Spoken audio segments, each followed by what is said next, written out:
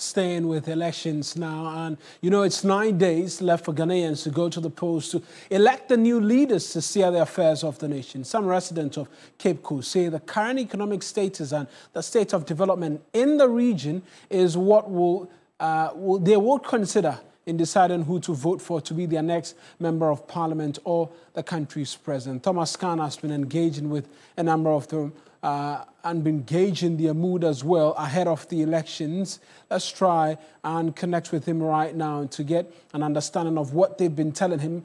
Thomas, talk to us. The number of people you've spoken to, what are they telling you?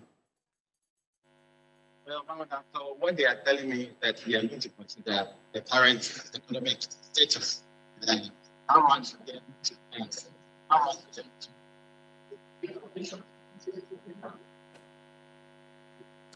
Thomas, it does appear there's a challenge being able to hear you properly, but let's take a listen to what they've been telling Thomas, and then perhaps we can try and get a better audio connection to Thomas Khan.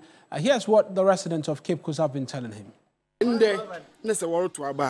A few days me atu and then say to abana kan wana na ka boto amana da ababutain ze boto amada mi pako moto oboafo ataba so ma to amba wonia ba wonia obe na oyida na free education munya akobi mo sister nunya anom mba akobi nti abasa nso ya atua no do mo akọ te fede chere na to ordinary na orko ana mo wana me sister pai.